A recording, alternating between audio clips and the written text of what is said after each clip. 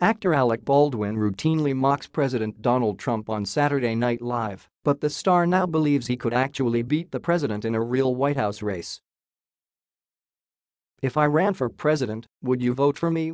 Alec Baldwin asked his followers on social media Monday.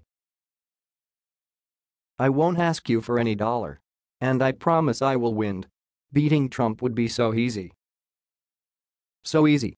So easy. Baldwin certainly hasn't hidden his hateful feelings for the President Trump. Just this week, the 61-year-old called Trump lazy, corrupt, neurologically impaired and previously compared him to a Nazi. "The United States has a National Socialist tumor in its body, and it is growing day by day," he said in November. "This alone should compel you to do everything in your power to get rid of Trump."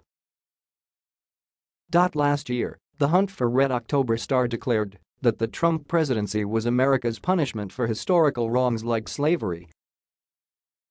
"Trump is a curse brought down on us as punishment for our sins.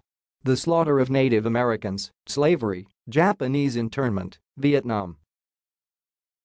Every hateful, misogynistic, racist notion intertwined with our better nature, Trump embodies those. He is us. Now we can face it plus exercise it. While he's not delivering political hot takes like these, Baldwin occasionally finds himself in trouble with the law. In January, the 30 Rock star pled guilty to second-degree harassment after he allegedly punched a man in a parking lot in New York City in November 2018.